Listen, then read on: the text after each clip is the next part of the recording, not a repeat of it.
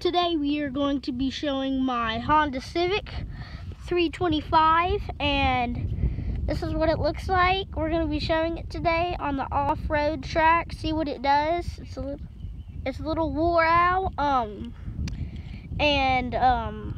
like the car. It runs smooth.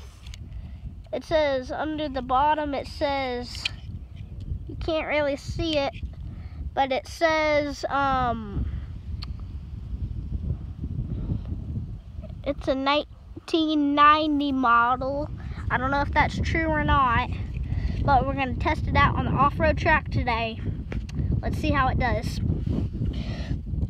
I have made myself a little track starting right here, and it goes down, and then it goes down there, and then I'll come back, and it's a pretty nice trail. I think it's smooth. The car can run on it, and let's see how it does.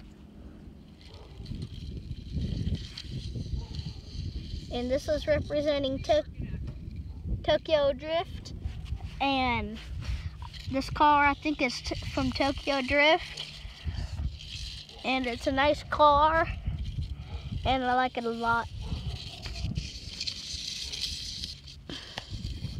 And we're turning around, coming back, going through again, coming back to the start.